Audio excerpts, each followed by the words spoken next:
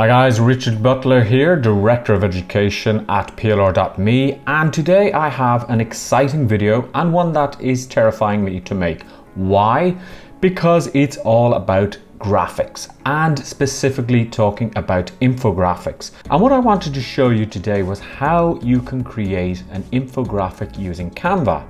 Now, why is that terrifying? Because I am graphically challenged. When I mentioned this to Ronnie, I said, you know, maybe we could do a video about how to create an infographic. And he said, sure, go ahead, you do it. I was like, what? I have to create a video on how to create an infographic. And he said, yeah, he said, I'm putting you up to the challenge. So I put on my big boy pants and I practiced and practiced and practiced. And I'm really pleased to say that I'm now going to show you how to create an infographic based on some of our content and how to do it in Canva. Now, all you need is the free version of Canva, and you just need a little bit of patience. So what I'm going to do is I'm going to show you the graphic that we're going to create, and then what we're going to do is we're going to go through the steps on how to actually create it. So get ready. On screen here you will see the infographic that I created, and it is based on one of our reports, which is Rich or Poor, Your Choice. So I thought, okay, I'm going to take the ideas from this report, create an infographic. That infographic I could give away for free, and then it would link back to my sales page for this particular report or for whatever I'm actually promoting. So first of all, don't panic. You don't need Photoshop. This was all created using Canva, which many people love, and you can actually use the free version. So when I go over here, I'm just going to log into Canva. Once you're logged in, you go to create a design, you go to infographic, and you will see that there are many infographics that you can actually use. And you can just select one of those and they'll come over here. So you don't even have to start from scratch. You can actually use one of their existing infographics, and you're gonna laugh because the one that I actually chose was this one here, which is the night before their wedding skincare routine. So let's just see this graphic here. So up here I had rich versus poor, you decide. So basically what I do is I just go in and I highlight the section here, rich versus poor, you decide. So let's have a look. The title here is what choice will you make? So I go in here, what choice will you make? And I want to reduce the size of the font. So let me bring that down to maybe 36. It comes up. Now I can change the font style. If I don't like that font style, I can go in here and I can decide, okay, I want it to be this particular one. Do be careful, because when you actually change the font, it will also change the size relative to that font. Now, any font that you see with the actual little king is for paid members. So I'm just going to I'll use Bayesa here, and let me just see if I can make this bigger. Now what I can do is when the cursor is flashing in here, I can just make that bigger. So I'll change that to 45, press return, that's perfect. Now the next thing I want to put in here is, believe it or not, it all goes down to how you think. So here what I'm going to do is I'm going to type in believe it or not, it depends on how you think. Okay, and I want to bring that font up to 24. That looks okay. I could maybe move that around a bit. Now, you'll see that I've changed everything here. So I had a piece of text, rich versus poor. So this is going to be rich, this is going to be poor, and we're doing a comparison of both. So what I do is I click on text and I'll say add a heading, and I put in rich versus poor. Now I may need to move this around a little bit later on. I'm going to delete all of this here. So I just click on this little button here, which is the delete button. And you will see that there's other objects here. So I'm going to get rid of those. The word cleanse needs to be belief. So I'm going to just move my mouse pointer to this area here, like these arrows, and then move that over here. I want to copy this text. So I go over here to the plus sign to make a duplicate copy. And I do the same thing, that I find this little icon here with the crosshair, and I just move this over here. And what you'll see is that there's lines that appear which actually help me align everything, which is very handy. So now right there you can see that the lines are going across saying that everything is aligned. So I would enter in the text here, I would enter in the text here, I would go down to the next section and I would delete everything like I did before. So again, I'm not going to recreate everything because otherwise you will get bored, but I'm going to just check here, planning. So I go in here and I type in planning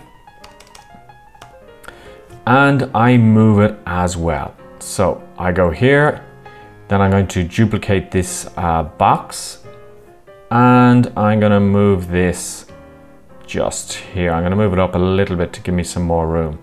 So I would continue to do all of this until I have everything changed here. Now I put in what I thought was a nice graphic here. So where do I get those? Well, if I just go to elements, when I click on elements, I will see the elements here. And if I see this little symbol here, it means it's Pro, but it means that what I can actually do is I can put the image in here, but, and really important, it's going to have a watermark on it when I download. So just be aware of that. Otherwise you have to use the images that don't have that little icon. So I reduce this down in size and I look at the number that's coming up for the width and height, and I'm going to bring this to 183, I think should be okay. I'm just going to select that. Now see, sometimes this happens, and if you've selected something by accident, just click outside of the actual infographic and then try and select it again, and then you can just move it up here. So that belief is a little bit big, so I'm going to reduce it down to 128 and then I'll just move that in place. Now I may need to move things around a little bit as I go along. So I have the word planning here. So what I'm going to do is I'm going to find the planning graphic that I had, which is this one here. And I'm going to reduce this down in size, and I'm going to remember that I had it at 128, and I'll bring it to 126 and then I can see what I can do there. Okay, so that looks perfect. So now you see that that graphic is starting to look more or less the way I had it. I have, for example, want to make money from your passion, and then I have a URL here.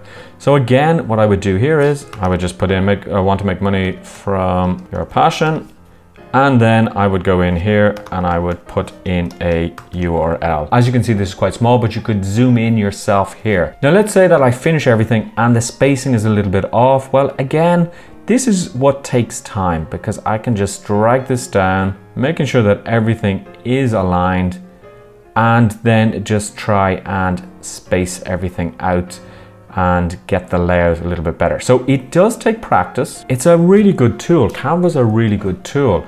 And here I think I'm just gonna make that a little bit bigger, etc. So again, what we've seen on the first two elements here, you would repeat for the other 4 elements that you have. So once I've laid everything out and I'm happy with this version, what I'm actually going to do is I'm going to click on the download icon here, and I'm going to use, I'm not going to use the suggestion, I'm going to use a PNG.